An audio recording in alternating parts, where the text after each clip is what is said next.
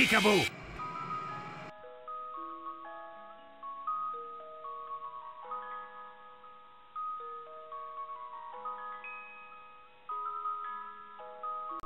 Hello everybody, it's Polis Ranger. Today I'm doing my top 10 favourite animatronics.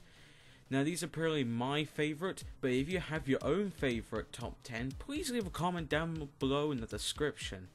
Now I am going to refer both toy and actual animatronics for some characters.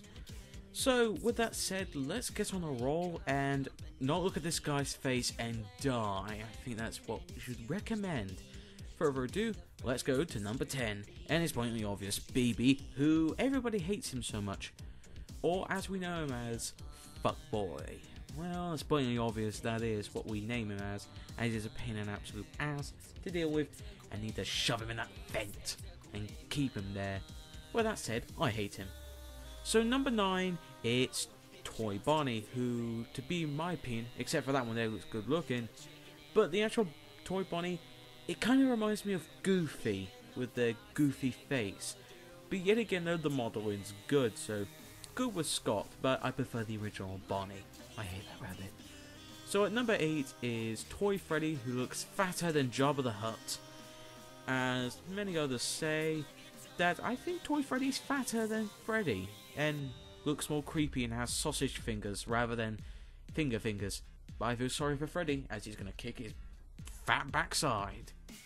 So at number 7, it's Mangle, the creepy whatever the hell it is, female or male animatronic.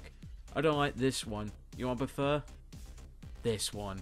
At least it's cute and it looks huggable, and it looks normal, except for that thing right there. Ugh. So at number 6, it's Toy Chica, who people have a crush on. I think I need to cave some skulls in to make sure they know that's a scary animatronic, unless if it was anime-fied, like this what you're looking right now.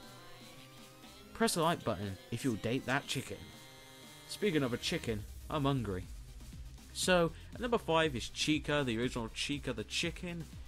Not a duck, a chicken, who I feel like shoving pizza or a jam sandwich in its face and say, "Eat it, chicken," or just send it with the other chickens.